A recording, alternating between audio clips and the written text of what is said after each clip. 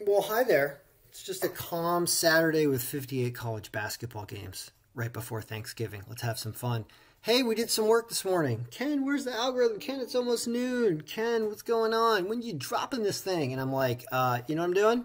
Actually, is I'm going one by one on ESPN. Thank you very much for recording this information. And I'm just gonna throw out an FU to relevant information. I hate that there's relevant information that we have to get that I have to do manually. If there's anything I can't stand, it is reading and typing, because computers are supposed to do that for you. But I did that today, and we'll solve that problem for tomorrow because I am the universal problem solver. But we have relevant information, and now we get to look through it. I haven't even looked at this yet, so we all get to learn it together. So let's talk about how to create this slicer, because I've been getting requests about people that ask, hey, Ken, can you teach me how to do this? Ken, I want to learn. And I love proliferating information. I think learning how to organize information and have it digestible and accessible without any tedious processes in terms of just trying to grab it and go. If you think about the way we used to look for information, it'd be different books. You know, I grew up with an encyclopedia in the house, and you had to figure out which letter it was to grab it and read some information that somebody recorded months or years ago, that some guy walked around and knocked on your door and tried to sell you an Encyclopedia Britannica. Times have changed, and sports betting's changed along with all the other ways to organize information. So what's great about stuff like this is I don't know anything about college basketball. I go to some games sometimes for fun. I have no clue, but it's very easy to write formulas based on statistics that exist today and historical stuff, and to predict it to amazing degree of accuracy sometimes. So all that being said, how do you learn how to do this? What do you do? Well, best analogy for that is, Einstein, right? It was like E equals mc squared. Energy equals mass times the speed of light squared. It's a beautiful little equation that supposedly helps us understand the relationships between matter and energy in the universe. Speed of light squared, that's c squared in that equation. Does anyone have any idea what the speed of light squared feels like, sees like, tastes like, acts in? Does anyone have a clue? I don't have a clue. I'm no Einstein, but I am an Einstein when it comes to organizing data in Excel. So to try to explain everything that's going on is impossible, because even I don't understand all the working elements, which is why stuff breaks and I don't know what's going on and what it's doing. We're just dumping stuff in and trying to identify independent variables. All we're using is points, for example, to determine the player's B score. I'm not even caring about rebounds, assists, steals, all that stuff, because points have been such a great determinant of winning that I just left it there because it was easy. Lazy programming right there. But it does work. So anyway, so how do you just reverse engineer, go through every single column and try to understand what these formulas are doing? They're kind of basic. They're usually just pulling information from a different sheet and then trying to weighting it up here.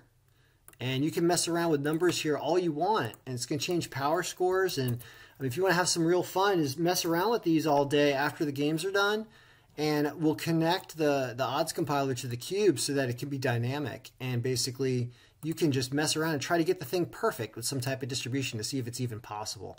There's a whole lot of fun you can have with this. So it's all the time you want to spend on it. All that being said, you listen to all that before we talk about the games.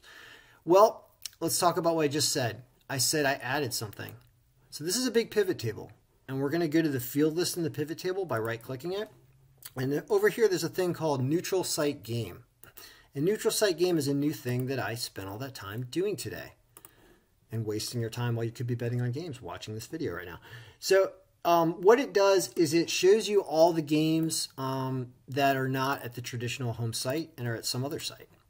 And you can mess around with these slicers. You can make them do different things. You can show different columns of them. You can do all kinds of crazy stuff.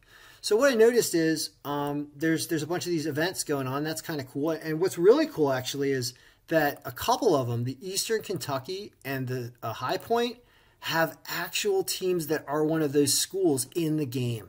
So even though, for example, right here, Howard is playing at High Point, that's actually accurate because the game's actually at High Point. That's funny.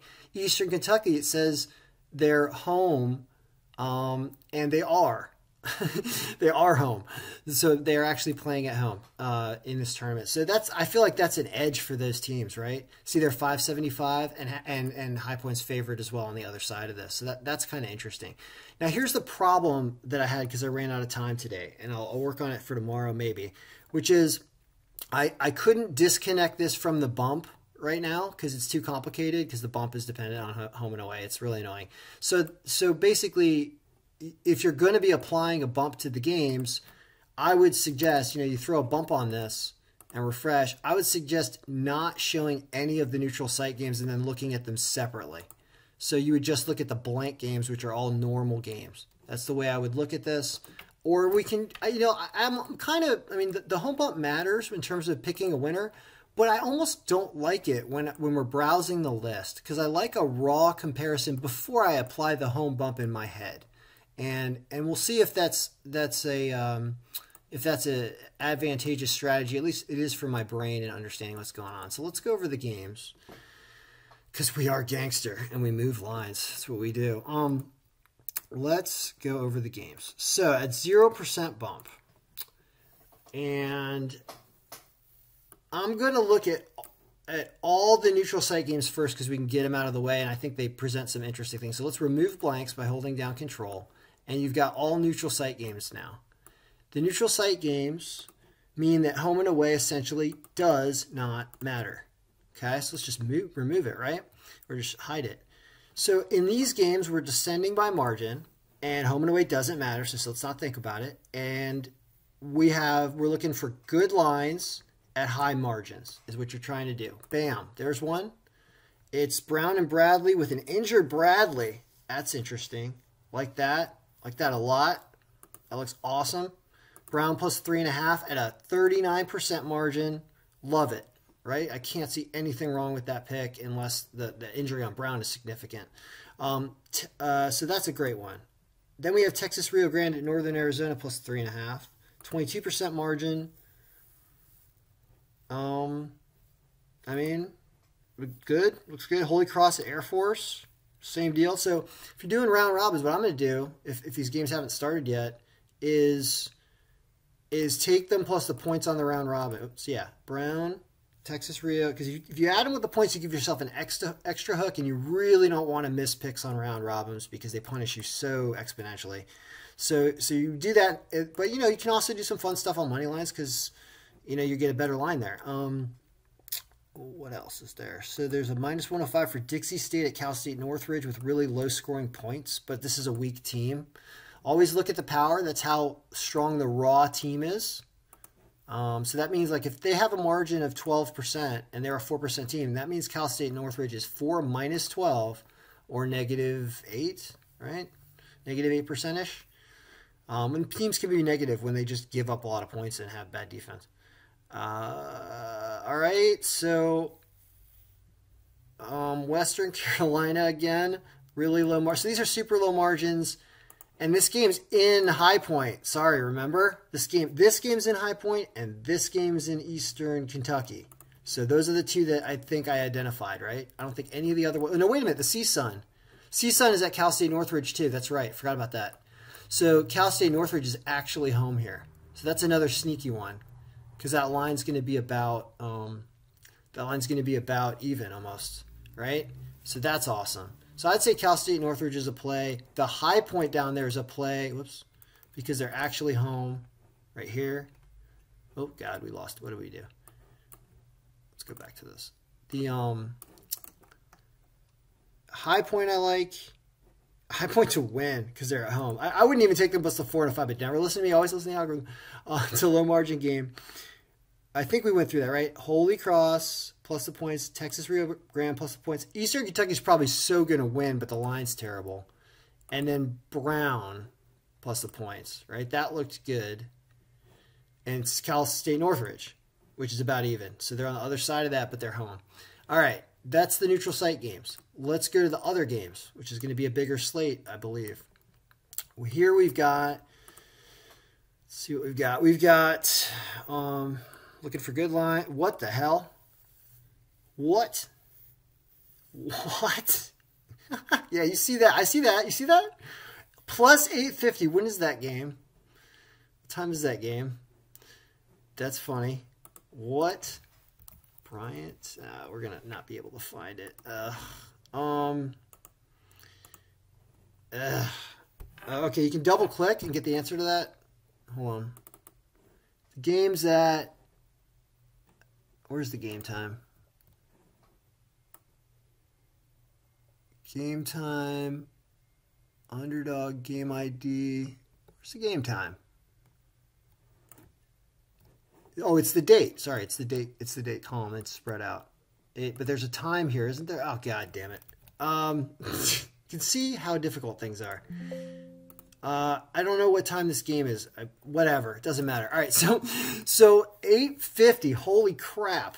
I don't understand what's going on here, but taken... Oh, because it's backwards. That's why. Damn. So they screw that up sometimes. This is not right, because this is right. So we actually need to fix... See how difficult things are? Oh, sorry. The game's right here. Shut up, Kenny. This game is not... This game is minus 850, probably. There we go. See how we find errors? Okay, so VMI plus Marist. Plus 1.5 against Marist. It's a really good margin. 3 in 3 games. That's a great pick, right?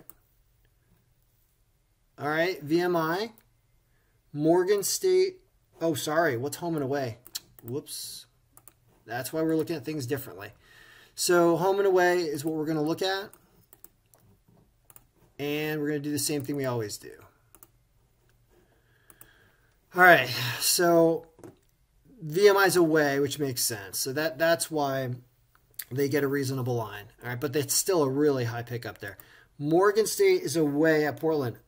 Pretty high pick. You're not at 40% margin, but you're over 38 plus 2.5. A good job on a round robin there.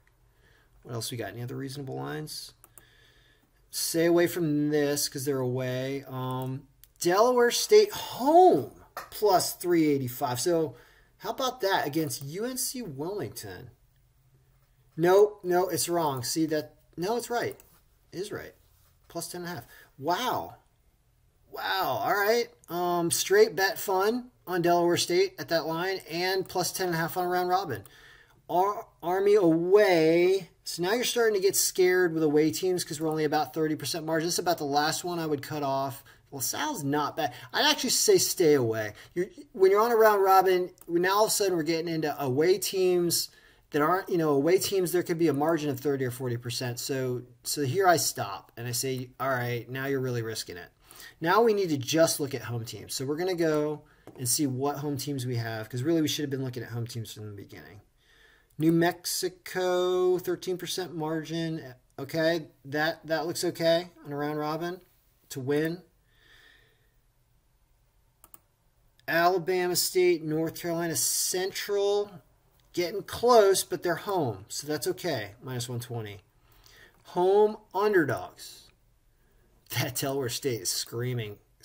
Hampton, plus 400, 5.9% margin, and a good team. Georgia teams will lose games on you. That is okay. So here you got a very interesting... I'm going to throw a little on a parlay to win on these two because that's just crazy because they say they're both home teams and it's almost worth a shot. Definitely on a round robin plus the points. Now we're getting in, but this is a good line too for Radford at home against Navy. 29. This is doable. But they are pot of gold picks, right?